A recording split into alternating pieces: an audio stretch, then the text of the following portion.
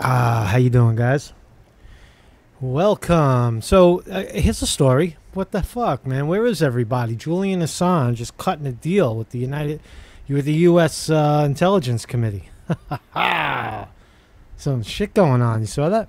Let me read. I'm reading from the RT site. You can check it out yourself. Right? Go down. I'll leave the link down below.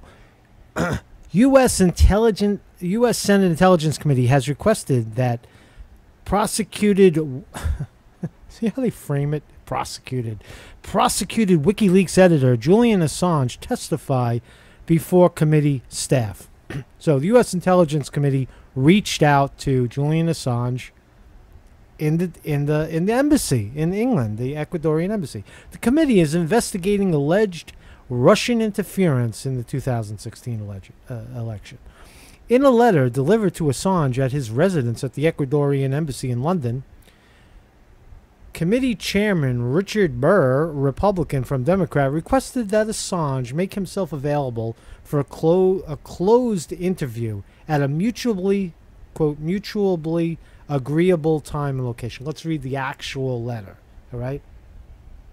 Actual letter is, let's see, I got to get to it. Bullshit right here. All right, so the actual letter, passing time while I open the actual letter. So the actual letter reads, I want to see who actually penned it. That's what's most important to me, right? So the letter comes from James. It's the Senate Intelligence Committee, right? There is no intelligence in the Senate, but that's besides the point. James Risch, Marco Rubio, Susan Collins, Roy Blunt, James Langford, Tom Cotton, John Cornyn, Dianne Feinstein, right, blah, blah, blah.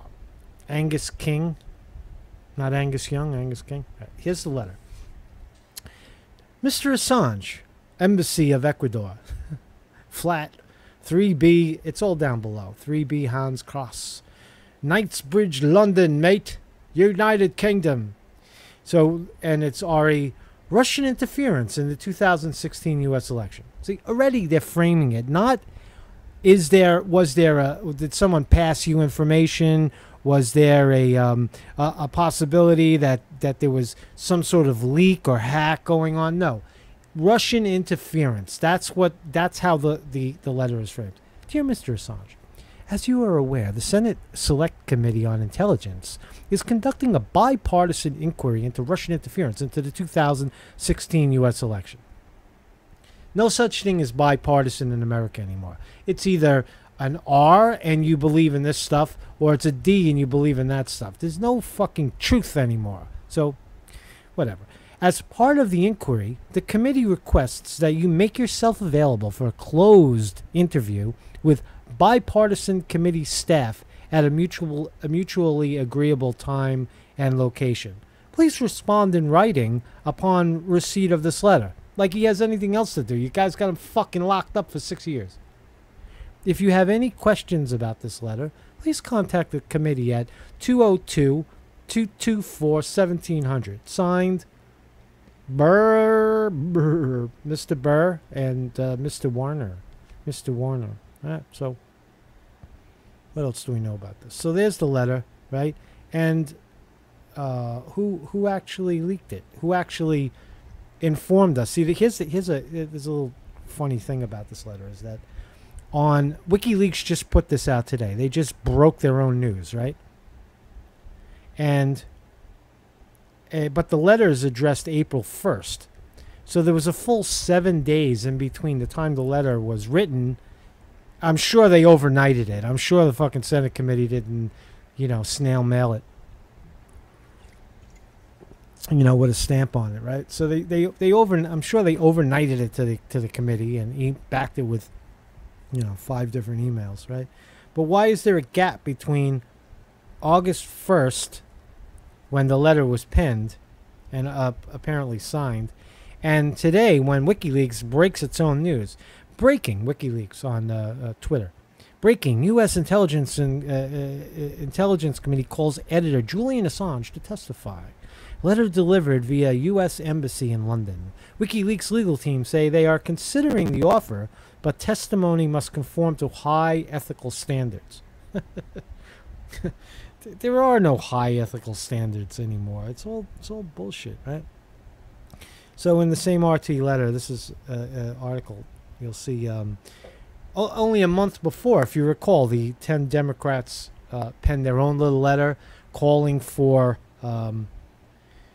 Senate Intelligence Committee letter arrived in London. 10 Democrat senators sent a petition to Vice President Mike Pence demanding that he press the Ecuadorian government to revoke Assange's asylum. Signed 10 Democratic pay-for-play fuckheads, right? So this is pretty interesting. I think that there's a deal on the table. I think that Julian Assange has now been bottled up for all this time, for 6 years of his life down the toilet, right? And the Democrats are still running with the idea. What are you going to find out? What are you going to find out when you press Assange? He's going to say there's no Russian interference. He's already the record is clear. He's been on the record 100 times. Now, if he comes out and he changes his tune, that's confirmation that Mr. Assange is cutting his own deal for his own freedom. And we might not, I don't know. You frown on that? I mean, the guy's locked up. He hasn't seen his kids. He hasn't seen sunlight, right? He talks about that all the time. He forgot what sunshine looks like, or feels like on his body, It's like crazy. Oh, it's hot as hell in New York, man. It's like fucking... When's this heat wave? It's 90 degrees out. It's been 90 degrees for the last 5 days. All right, so Assange, in my view, I'm going to use my psychic powers on this one. Fucking psychic powers, right? Is that Julian Assange has a unique deal, right? He's got to cut a deal because nothing informative is going to come out of this talk. You're going to have one side of the room say that he's a Russian spy and he's an agent, and the other side is going to say, well, Russia maybe, but he's still, he's telling the truth, right? Right. See, Julian Assange is the missing link, is the link between the alleged Russian interference in the election, right? Right? He's the whole thing, right? Because the story, the fake story, is that the Russians came into the DNC and hacked the internet, hacked their computers, and excuse me, hacked the computers, and then the Russians took the information and gave it to WikiLeaks, and why would a fucking Russian government, think about that for a second, why would the Russian government give that kind of hot information to some jack-off publisher in England, working out of his bedroom? It doesn't make sense. They would clearly exploit that through RT. They would give it to CNN. They would exploit that shit high, low, and sideways, right? No, but the Russians came in. Like, the story is ridiculous, right? The story is stupid, right? And I don't even think that they're running on that story anymore because it's so ridiculous. So Julian Assange, because the real story is what the DNC was up to. John Podesta, the way they were rigging the election against Bernie Sanders. That was the whole shit, right? They had a Pied Piper strategy that they were going to elevate Donald Trump, right? And because they thought that Donald Trump was an easy win. They grossly underestimated the power of a TV star, right?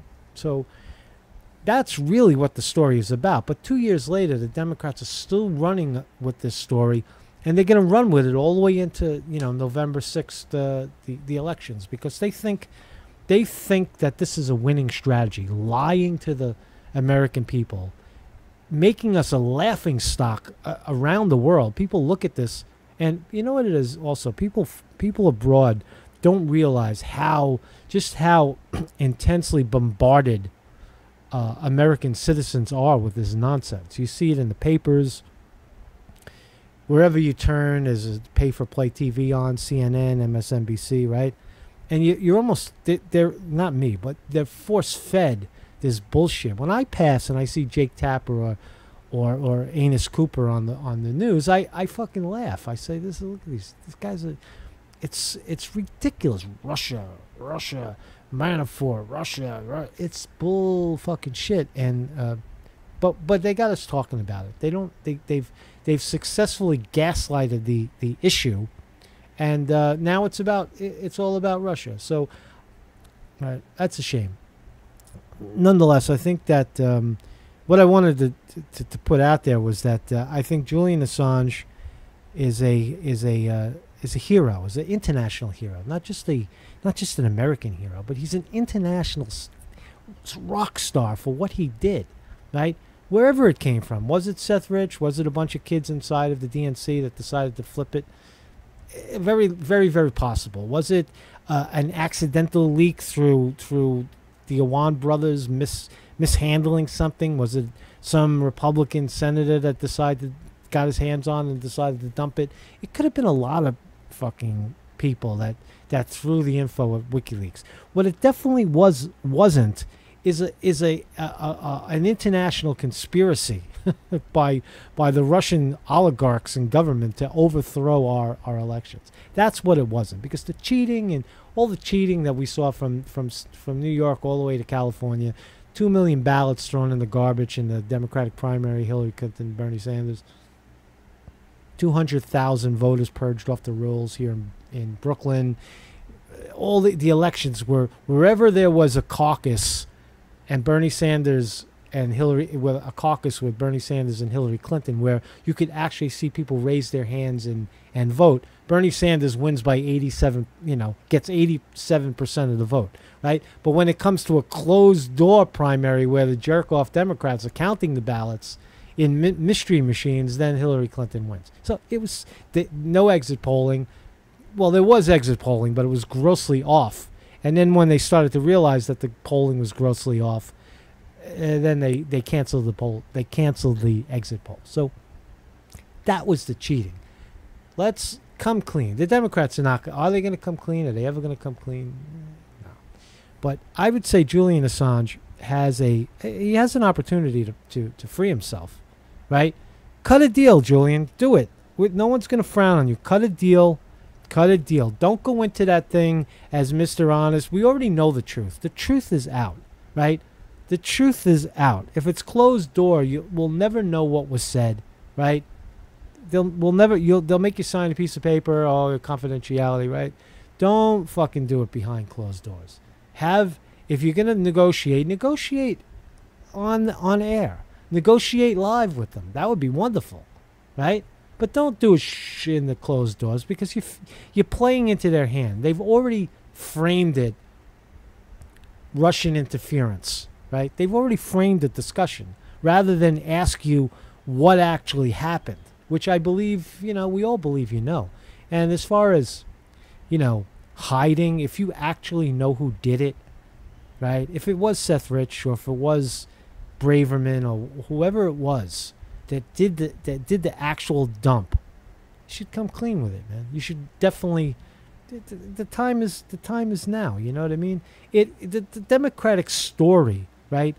They're still calling Trump an idiot and a fool and he's going to blow up the world. Meanwhile, that's the opposite way that the international community currently is reading Trump. They see him as, look, he's breaking ground in North Korea like no one's business. He's challenging the currency manipulation in China. He's extending his hand to Russia to open those markets up. He's doing all the right things. He's doing all the things that a smart entrepreneurial president should do, right? But the Democrats, all they're trying to do is frame. They're standing on this stupid story, and of course, it's ultimately a bust. So, my name is Marcus Conte, investigative journalist, reporter here on YouTube. Kindly subscribe. Very important. Thank you very much.